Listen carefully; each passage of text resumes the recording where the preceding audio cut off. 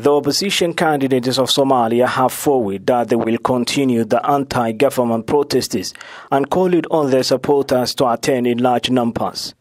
They also condemned the federal government for disrupting peaceful protests on Friday and used live politics. The Council of Opposition candidates said they will hold accountable all those who were involved in violating what they called a peaceful demonstration in Mogadishu and recounted they will continue these peaceful protests until free elections are held in Somalia. The Council of Opposition presidential candidates had called for a mass protest against the country's president, whose constitutional legitimacy expired on 8 February, though the federal government troops later dispersed them, citing the country's COVID-19 measurements of banning large gatherings. Somalia Prime Minister Mohamed Hussein Roble on Friday condemned anti-government clashes in Mogadishu and said his administration will not tolerate armed protests a few hours after fierce clashes between government security forces and those loyal to opposition presidential candidates in central Mogadishu.